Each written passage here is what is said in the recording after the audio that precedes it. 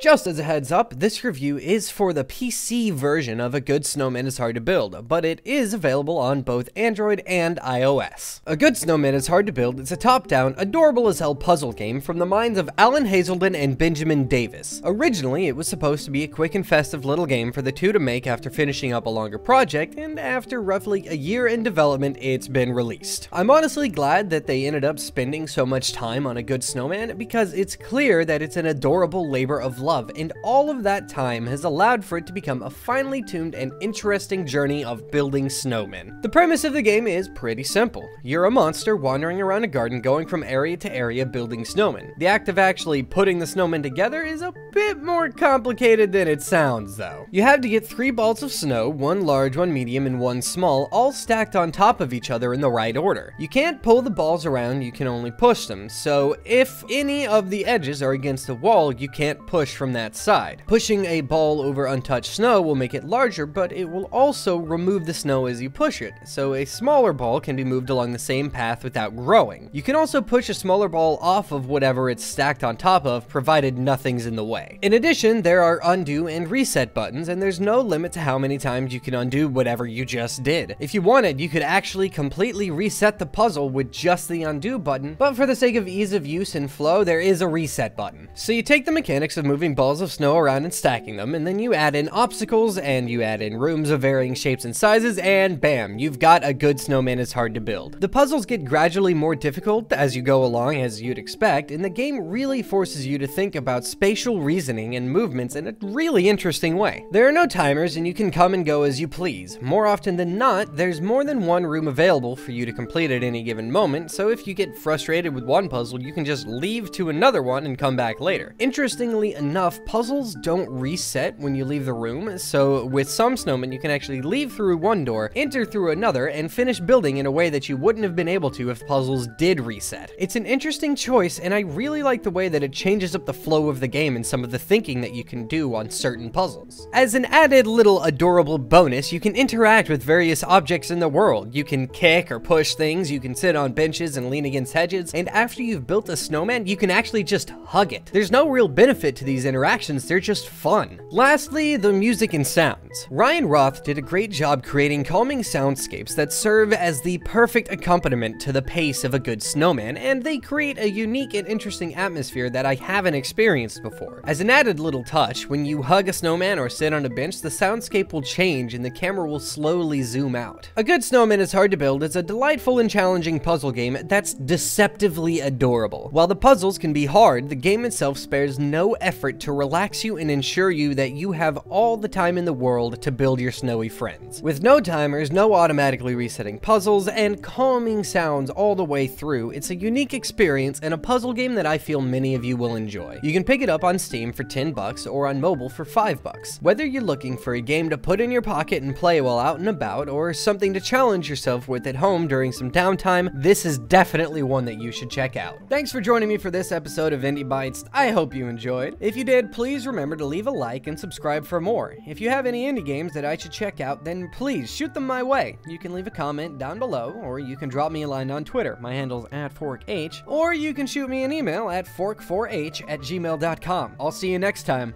Bye!